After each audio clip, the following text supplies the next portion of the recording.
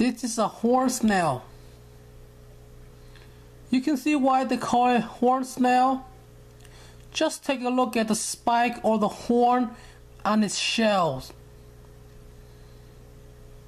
That's where it gets its name from. They come in many different colors. This one is a tricolor because it has 3 colors. They're a vicious algae eater, and no, they don't eat plants. They love to eat algae in the glass and any leftover food. Here's another one. You can see this one has a few horns on it, and they're very small. This one's an orange one, and they love algae.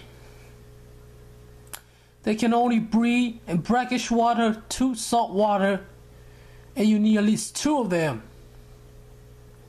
So this snail will not infest your tank at all.